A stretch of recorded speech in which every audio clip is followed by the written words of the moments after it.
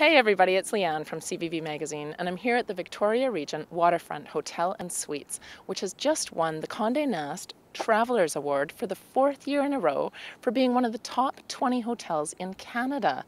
And I'm thinking no one would know better the secret to the success than General Manager Earl Wilde. Thanks so much for having us, Earl. Well, thank you, Leanne.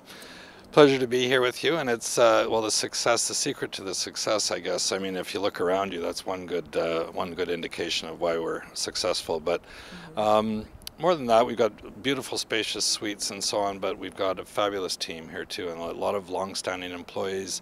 And it's a bit like coming home, a home away from home sort of thing. Oh, that's such a nice feeling. You know, I really get that when I walk in, I have to say. Good. But you know, not only are you top of the list with Condé Nast Travelers, but also TripAdvisor, which is kind of a travel Bible. I know it is for me, a bit of a travel Bible.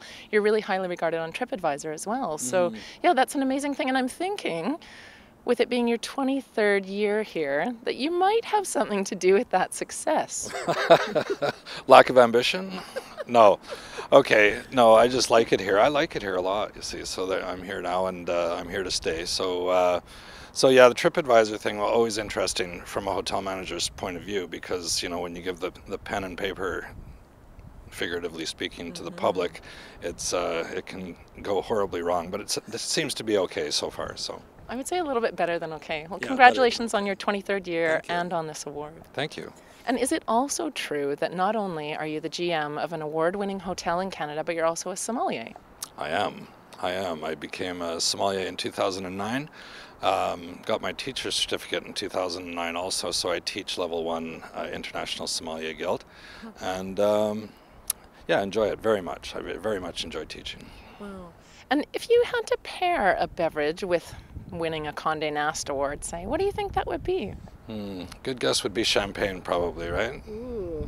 Champagne goes with everything. People don't realize that, but certainly I with realize awards. Certainly with awards. We should savor some champagne. Speaking about things that can go horribly wrong, but let's hope it doesn't. All right, let's do it. Okay.